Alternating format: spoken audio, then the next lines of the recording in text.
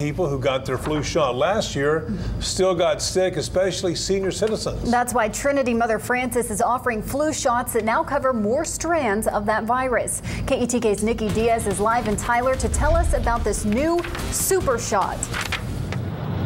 Neil, Casey, Trinity Mother Frances has clinics set up all throughout East Texas. And now those clinics are offering different types of flu vaccines customized to beat your symptoms. Trinity Mother Frances is unveiling different types of flu vaccines for all different ages. For the general adult population, a new 4-strand flu vaccine is available to combat more strands of the flu that are attacking people's immune systems. And for seniors, a new high-dose vaccine is available to protect their immune systems. But what about those who skip it altogether? KETK asked Pharmacy Clinical Manager Amy Martin about the influx of illegal children coming into the East Texas education system and how their lack of vaccinations would affect them and those around them. I can tell you that we do see young people die every year, and most of those people who do succumb to the flu are people who've never been vaccinated. As people move into the area, that we just give the message in a lot of different ways so that those people coming in know that it's important for them to get the flu vaccine as well.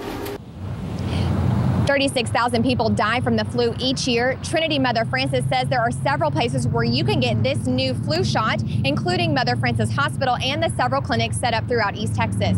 Reporting live in Tyler, Nikki Diaz, KETK News. Nikki, thank you. An immigration forum